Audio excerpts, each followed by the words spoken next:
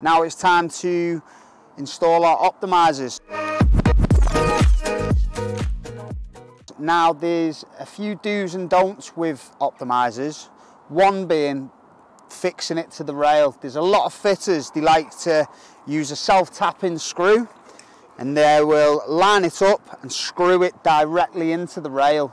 Well, that's a big no-no because it'll void manufacturing warranty and MCS will not approve your installation. Now the correct way of fitting them is your optimizer, making sure it's flat way up, because obviously if it was this way it'd have an impact on the panel which could cause issues further down the line. So you always fit a SolarEdge Optimiser in this way. So you've got your block nut what's supplied by Fasten Salt, specially designed for this rail. So once you've got it right in situ, you slot it into the grooves provided and screw it in. And as you can see, that is solid. It ain't going nowhere. There's no cables that are, or MC4 connectors which are going to be sat on the roof.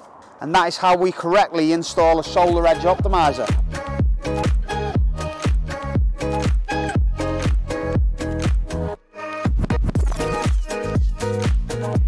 If you like what you've seen in this video, don't forget to like, share and subscribe for more content like this. I'll see you in the next video.